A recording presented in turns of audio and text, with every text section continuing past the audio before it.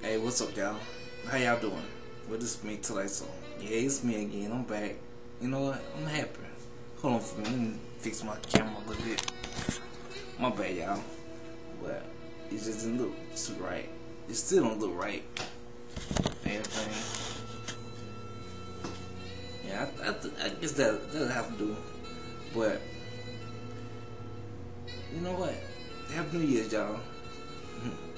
Yeah, I say Happy New Year's. You know, it's just been something on my mind to do that I just gotta get off my mind, you know. And what it is this.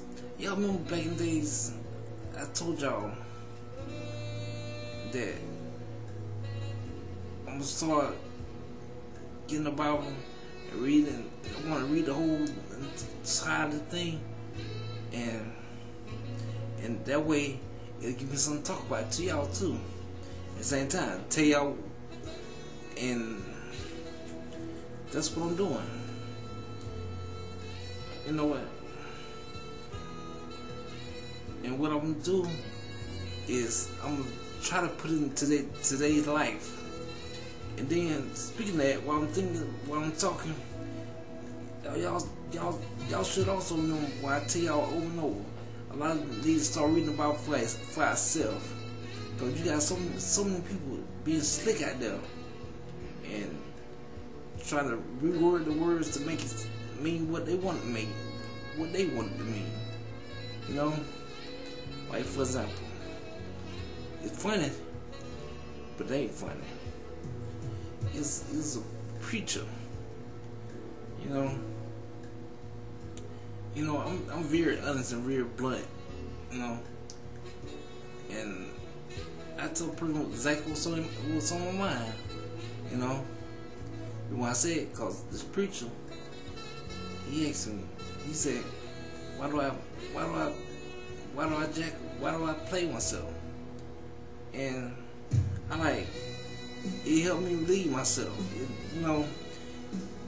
So I won't go out and buy nothing. I won't go out and buy nothing. Yeah, cause I buy something, I'm paying for something I can't get rid of. So that's why. And I ain't got no shame in nothing I do. Cause I'm ashamed that I should never do it, right? Right. Well, anyway. So he told me, he said, it's in the Bible. Look in the Bible where God said he'll rather come in the belly of a hoe than waste his semen like that. You wrong for that. You need to stop doing that. And I said, is this right? That's what I asked him. That's the way it said. It's in the Bible. You know, and I said, what about it? I want to read it. Cause y'all know I'm the type of person, I don't just take nobody's word for something. I want to see it. You know.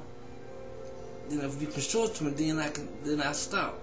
You know, or I do my best to stop. You know. So I told him to show me. He said, just look in the Bible, you find it. So I looked for it, but I couldn't find it. You know, I looked for it. So it just hit me. Not long ago, I found it. What was talking about? And the way I found it, I looked on the computer and found it. Yeah, I cheated a little bit. And what he didn't tell me, it was in Genesis. That was that's the Old Testament. And then it been reworded. You know, for the fit exactly what he was trying to tell me. That wasn't what it actually was. You know? Y'all know what? I'm gonna read it to y'all too. Yeah, that's what we're gonna talk about. So, y'all see, I got my Bible, my Holy Bible, and I'm gonna read Genesis chapter 38. Because this is where it's at.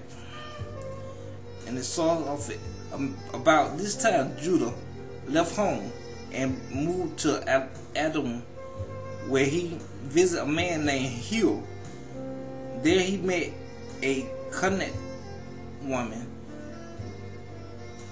She was the daughter of Shu, and he married her. She became pregnant and had a son, and Judah named the boy Ur. That's his name, Ur. Y'all look, y'all see. I showed y'all what each name mean. Also, I posted on my profile. But Ur. Then Judah's wife had another son, and she named him Onan. And when she was born a third son, she named him Shelah. At the time Shelah birth, they were living at Kezib. When his oldest son Ur grew up, Judah arranged his marriage to a young woman named Tamar. Cause y'all know back in the day, the husband used to arrange everything. It don't go like it goes on there nowadays. Well, we find our own wife. No, they arranged it. You know. But anyway. But he arranged for him to marry Tamar. But Ur was a wicked man in the Lord's sight. He wasn't that good. He was, man, you don't say what he did, but he wasn't good at all. So the Lord took his life. I mean, he just killed him.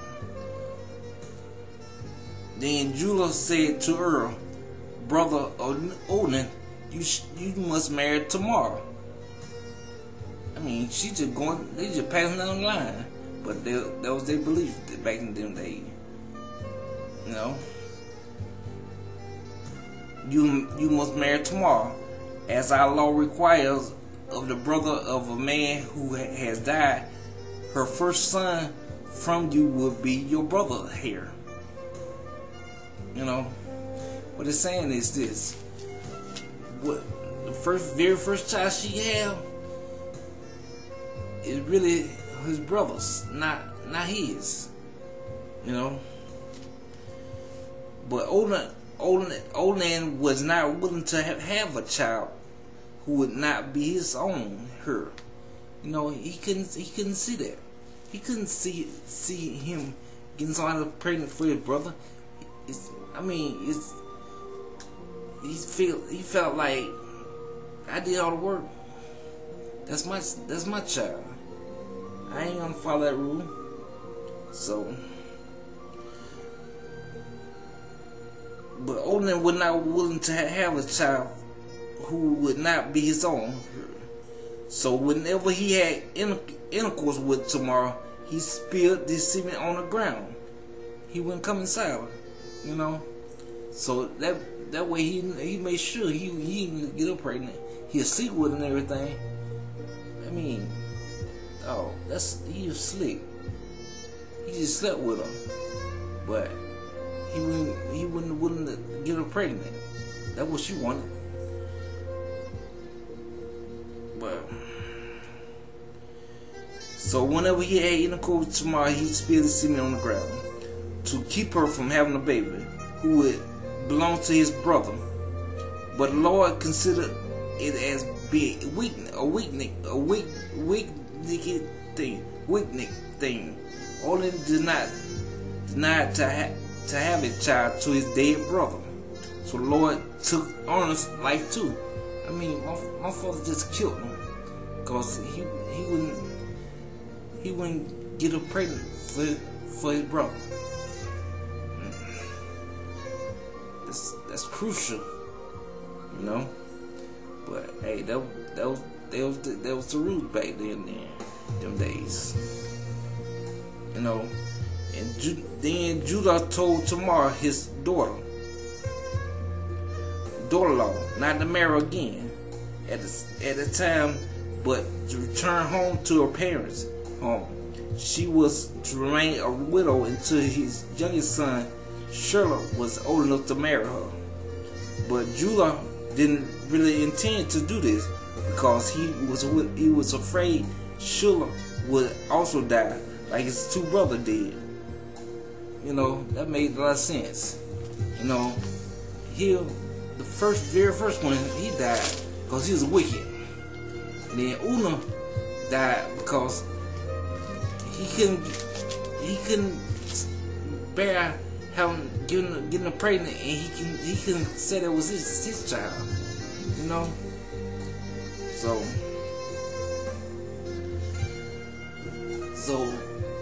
then he had one more child to give her, but he was scared to give that child to her because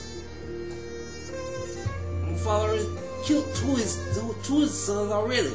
He only got one child left, so he got scared. Nah, I ain't gonna do that. I don't know. I ain't gonna get. Shirley had two of my sons killed. I ain't finna have another one child killed.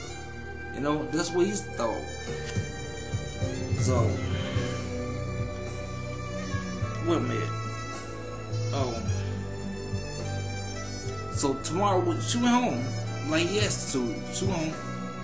And of course the time Judah's wife died. Now Judah's wife dead.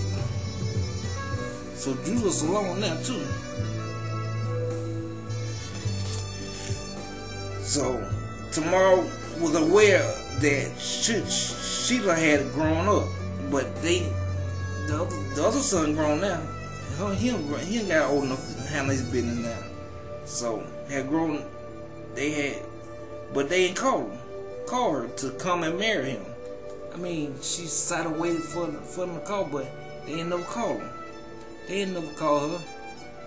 I mean, she was about 38. She was hot. She was mad.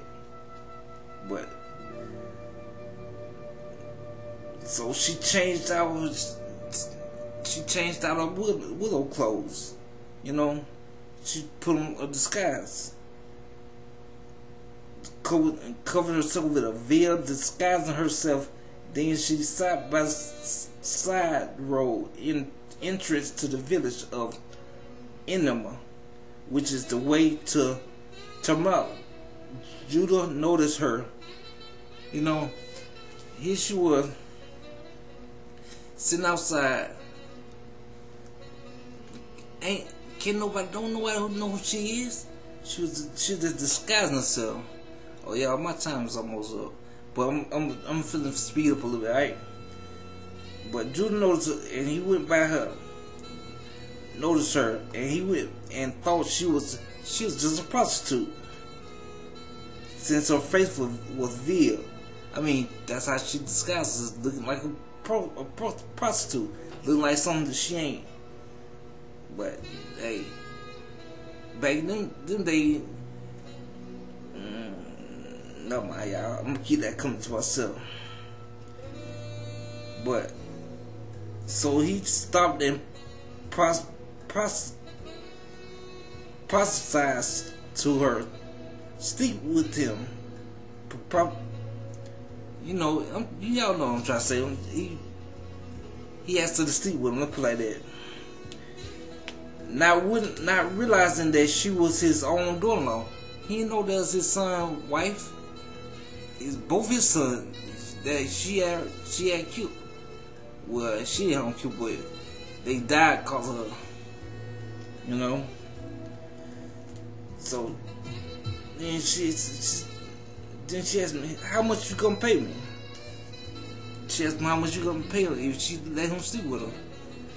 Then he said, "I seen a young goat from my flock, and Judah promised. What pledge you to give? What pledge will you give me so I can be sure you will send it?" She asked. I mean, she like, "How I know you gonna keep your word? How I know that? I don't know that." So he said, "Well, what do you want?" He inquired. So she replied, "I want your identification, seal, your cord, and the walking stick you are carrying." So Judah gave these items to her. She didn't let him sleep with her.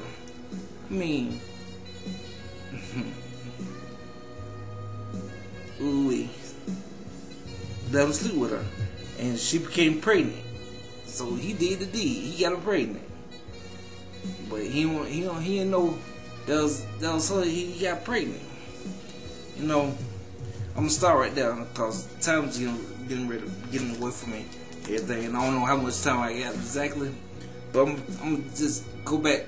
I'm gonna just go over what I already read to y'all. What is, to me, this Bible personal opinion? He a woman.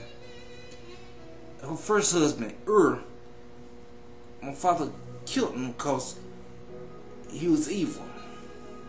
You know, the word means also, y'all, evil.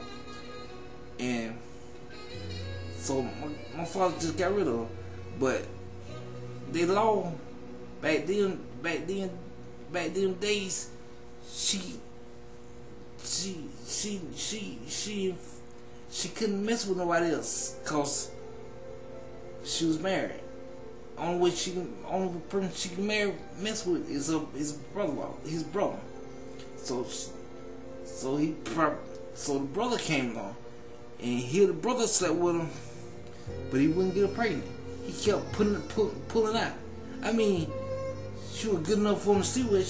He might well go ahead and do the deed then, but he didn't do it. So my father got mad at him for not doing it and killed him. That was his punishment, you know. And yeah, y'all know what? My time's up. So I promise I'll be right back because it's getting good, y'all. Alright? Y'all bless so much. Y'all peace.